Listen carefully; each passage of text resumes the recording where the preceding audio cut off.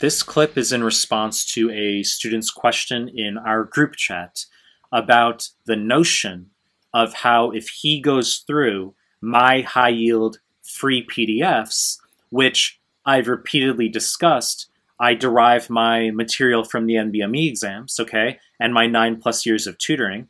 I've talked about how the NBME exams and the USMLE are exactly the same thing. The questions are repeated. That his concern regarding if he goes through my high-yield PDFs prior to the NBME exams, will his scores be artificially inflated on the NBMEs, and therefore, OMG, he shouldn't do my PDFs prior to the NBMEs. He should do them after, ? Okay? And it's not just this student in isolation. I've seen it on prior YouTube comments on my clips. Students have raised that concern.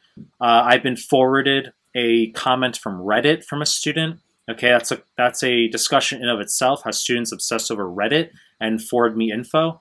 However, this notion of your scores artificially being inflated on the USMLE is absolute nonsense. There is no such thing as artificial score inflation on the NBME exams. And that will get some students heated. Okay, you say, well, if you're telling me, direct answers from the NBMEs, look, if you're studying the correct fucking material, your scores are going to go up. Students sometimes would literally prefer, I'm not joking, you will get some people who literally prefer to study resources, e.g. Kaplan notes, that have no fucking relation to the NBME/USMLE material, score lower on the NBMEs, and then yet they're somehow content with that because their scores aren't inflated. If you are studying the right material, your scores will go up on the NBME exams. Where do you think Q banks derive their ideas from? Okay? You think you think like the writers of these questions just sit in a room at 3 a.m. and they're like, this might be a good idea for a question. Maybe they do, but they're not fucking stupid. They look at the NBME material, okay? And then it's not an accident that when you go through UWorld, you're going to score better on the NBME exams. But people aren't worrying about UWorld artificially inflating their scores, are they? So if you're going through the correct material, your scores will be higher on the NBME exams. My PDFs cut to the fucking chase. They're not superfluous like first aid.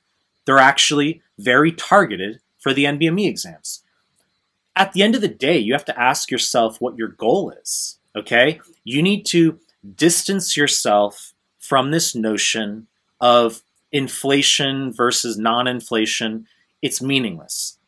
If you score higher on the NBMEs, you've learned the material you're supposed to learn, and then you're going to score higher on the real USMLE because the content is repeated. Okay? So if you learn something from my PDFs, you score higher on the NBME, you will score higher on the USMLE. Okay? I addressed this question because I've seen it repeatedly. Okay? And I'll probably make future clips on this. In fact, I know I will have to make future clips on this. You know the deal. I'm going to continue to make more content. If you like my stuff, subscribe to my channel. And I appreciate your time. That's it.